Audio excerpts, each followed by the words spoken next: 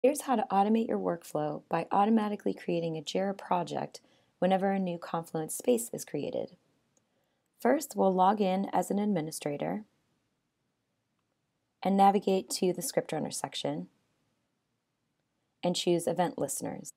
Now to set up this automation, we'll create our own custom event listener.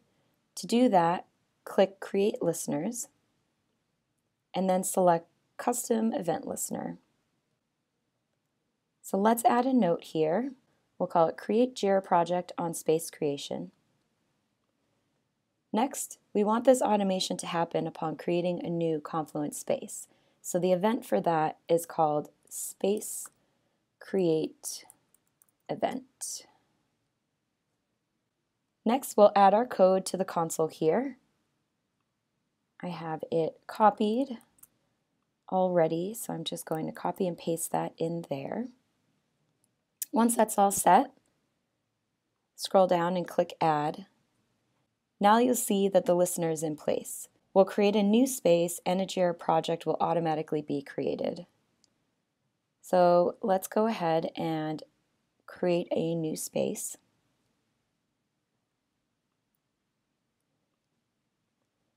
Let's name the space Summit 2020.